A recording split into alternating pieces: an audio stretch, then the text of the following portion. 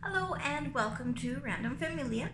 Today what we're going to be talking about is our healthy food choices, as many of us, without realizing it, make so many poor decisions on eating food. But before we get started, I'm going to show you what I bought from Pampered Chef in order to help me along. One moment. Alright.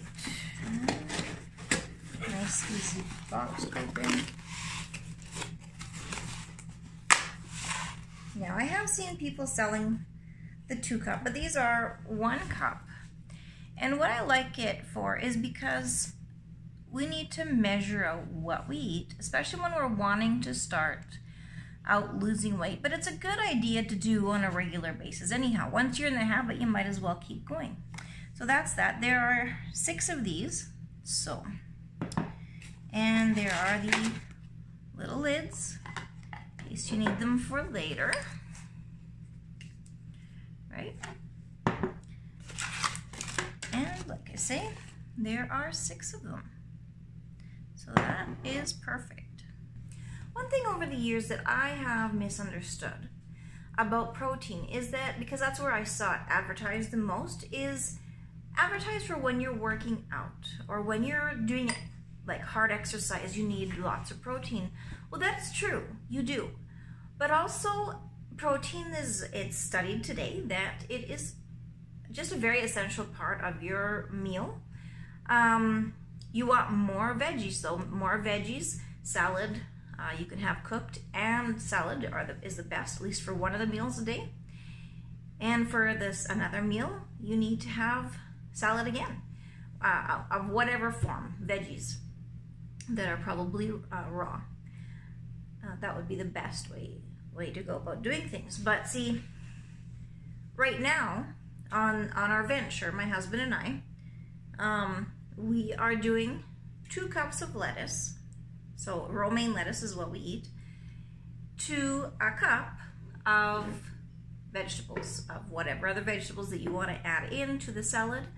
And then I also add sometimes cranberries or raisins, almonds, pecans, other things that will be healthy for you to eat. So it seems very simple, but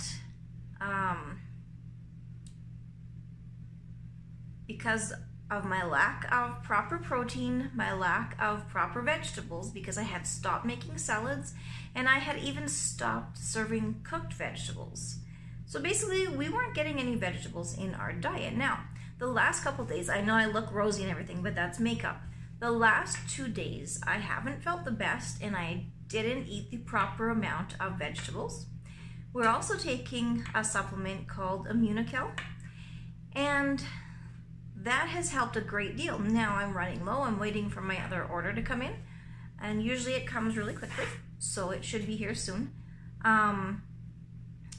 But that has also, and what that is, it's a protein, and it helps build muscles as well as your immune system. Now, the older we get, the more that we need extra protein, extra vitamins, minerals,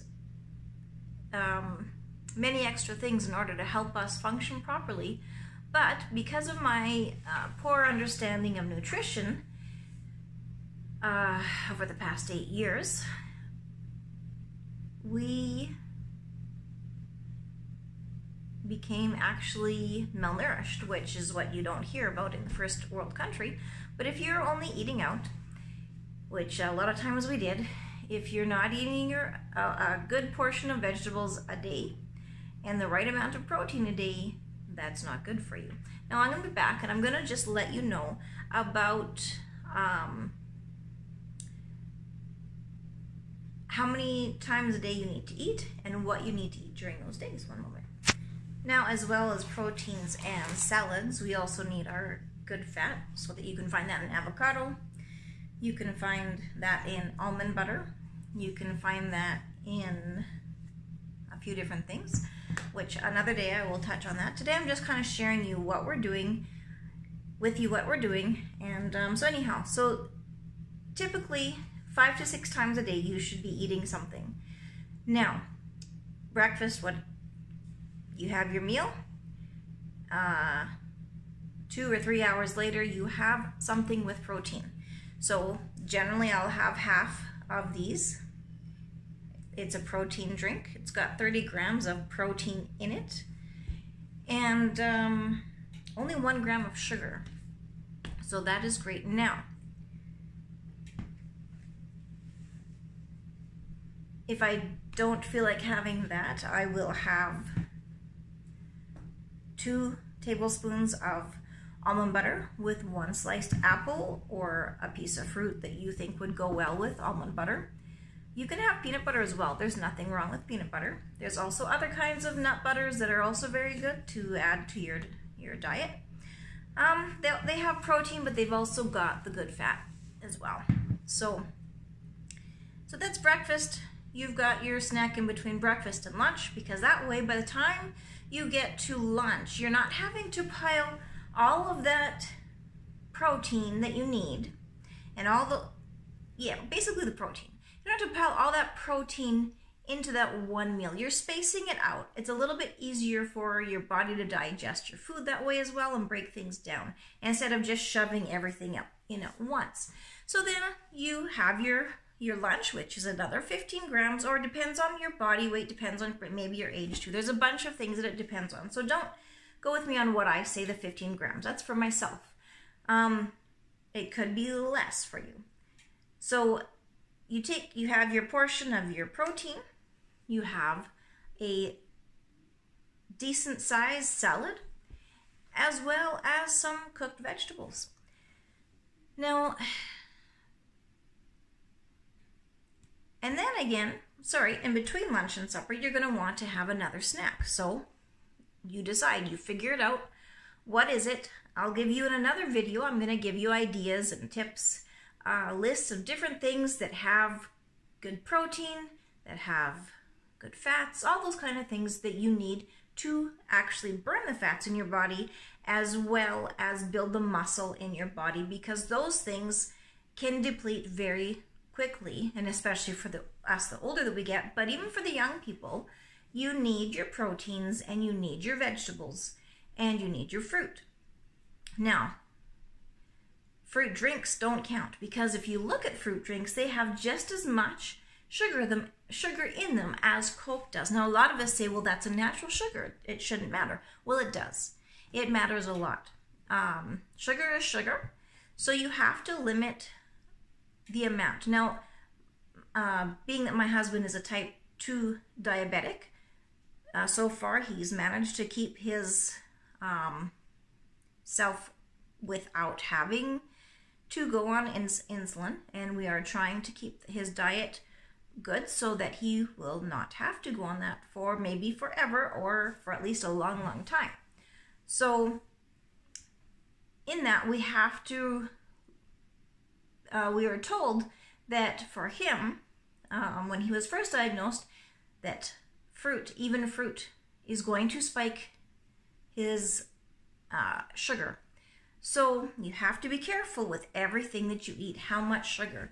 Now, if you've got people that are diabetics in your home or in your family group, right, you're going to want to be careful how much sugar you're getting in your body. You do need a little bit from time to time, but you don't need an overabundance of it, because you don't also want low blood sugar, right?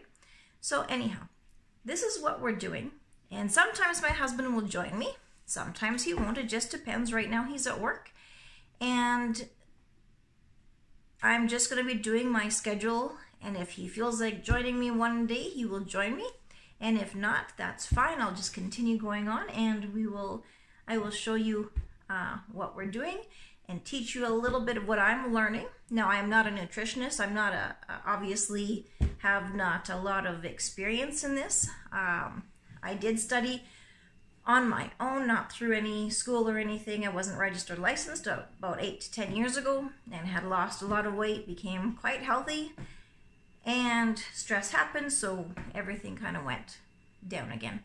But we are not going to let that take over. We're not going to let that control us. We are going to be positive. We are going to look forward, and we are going to get back on track again. And things in life will hopefully look a lot brighter, and they already do. But anyhow, thank you so much for joining me. I'll stop babbling now. Until next time, I can't wait to see you again next Monday. Remember, every Monday, 8 o'clock in the morning will be my health journey videos. And so join me. I will share recipes with you. And you know, one thing I'm going to tell you is a lot of Mexican food, apart from the pan dulce, is very, very healthy. It's very nutritious. So yeah, so you're going to be seeing a lot of Mexican food, a lot of Mexican recipes, because, like I said, they are a lot more healthy. Yes, our roast beef is great. Our having a little bit of potatoes with it is fine. The rice is not the best, white rice, but we will teach you that in time, myself or both of us. So anyhow, stay tuned again until next Monday. Thanks for joining me. Don't forget to subscribe. Hit that like button if you like the video. Feel free to share if you have anybody who might be interested in this journey, taking this journey with us as we become healthier. And then in doing so, we might possibly lose weight as well. I would assume we probably will. So anyhow, take care. Bye-bye.